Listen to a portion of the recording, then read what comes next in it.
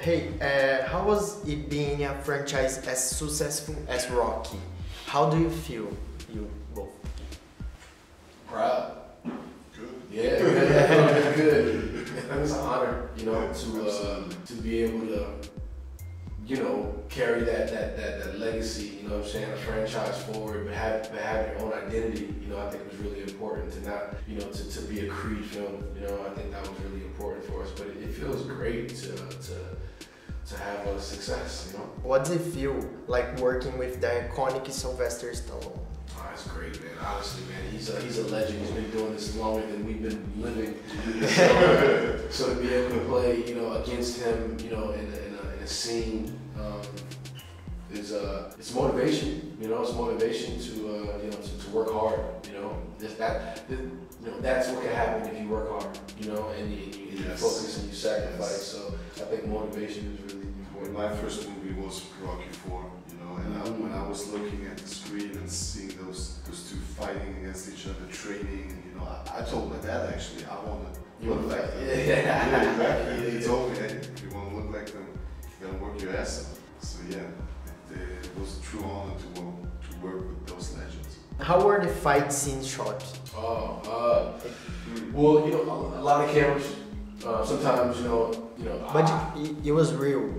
It had to be real. You know, yes. Obviously there's some punches. Did you punch him? We had to if you wanted to. I wanted to. It's you know, as real as it could be. You know, obviously he's not trying to, you know, kill me. You know, I'm not trying to like really hurt him. You know, but you know, as much as we can. Body shots are all, you know, real. You know, there's certain punches that we can't fake that we have to get hit. I know I hit him a bunch of times. He hit me a bunch of times. He went to the hospital, I went to the hospital. So it's like, so we want to make it real because, you know, it has to be. It's impressive. What was the most remarkable moment for you during the film? Well, for me, I would say, you know, without, you know, giving too much away from the movie, without a spoiler, the last fight, the last round, you know, when a special person leaves the arena, and you know, I'm seeing that, you know, it got very emotional, you know, and I remember how we did it and how we played it and what I was going through, and how the crowd, you know, we had extras there, we had like 2,000 extras there, how they reacted to it, and you know, once I saw that, how they reacted to it, and I knew, I was very proud. I just got emotional just now. Exactly. So yeah, I think I would go with that one. It's tough. Yeah, man, I was really proud of this guy. It was like, it was really a really good moment, man. It was really good. For me, I'm gonna go with like the underwater montage. You know what I'm saying? Like, I think, you know, for me being underwater, I've always wanted to, especially the iconic Muhammad Ali photo, you know, of him underwater. You know, I always in my head was like, man, it'd be cool to like, you know, have like an underwater training montage and like put it in a movie. So to kind of like go from that idea years ago, you know, to actually see it happen and see it on screen was a you know, a big moment for me. So it's one of my favorites. Thank you so much. What was the biggest challenge coming back to the role of Bianca? It's always a challenge to write and perform the music, and that's always where it begins. So working on the songs. And then I would say second to that, babies. Having babies around. Trying to keep babies quiet, trying to make babies laugh. But it was a beautiful challenge, and we were helped in some way because we had 2 sets of twins. So when one baby got to be too much, you just returned that baby and got the other baby that hopefully was well fed and in a better mood. So that's the other question. Having a baby on set, how was it acting like you were a mother? It was really fun. I really like babies. And like last night we were all out to dinner and there was a baby there and I just was like, I'm like a moth to a flame. They're so soft and they smell good usually. So I like babies, but you know, strangers don't always want you to hold their babies. You can't like just like take a baby from people.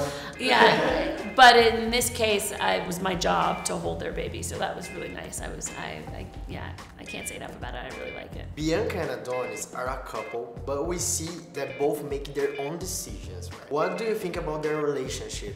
Do you consider she could stop him? I don't think she'd ever want to. I mean, there's a scene in this that I love where he, is essentially like, if you didn't do what you do, you wouldn't be alive, you would be worthless if you can't do your music. And so I think the reason why they really love and understand each other is because they both are people that are so driven by this intense need and compulsion towards expressing themselves in the way that they do. For Bianca, it's music. For Adonis, it's fighting. So she would never want to stop it because she knows him, I think, and she knows how important that is, because she understands that about herself. This time around, though, they have a child and they're starting a family, so the stakes are higher. So she wants him to be reasonable in what he decides to do, but she'd never want to stop him. And she's not that kind of woman, or person, I should say, not specific to womanhood, but she's, and we love that inside of a boxing movie, she's not the nagging wife, she's not that archetype. Do you think their baby can change them?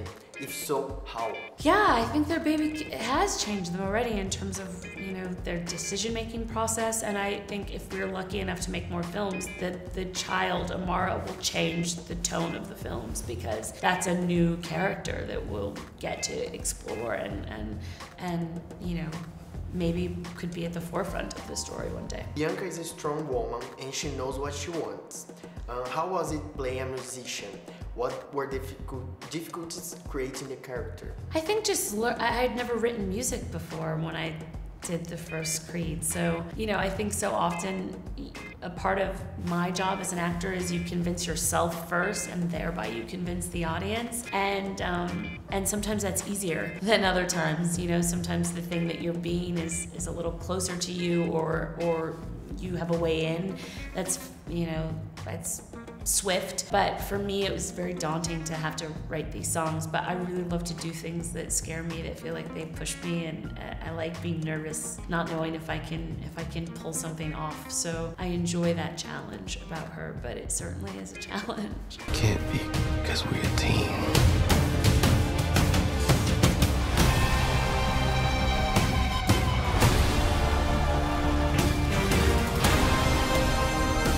Now you know what you're fighting for.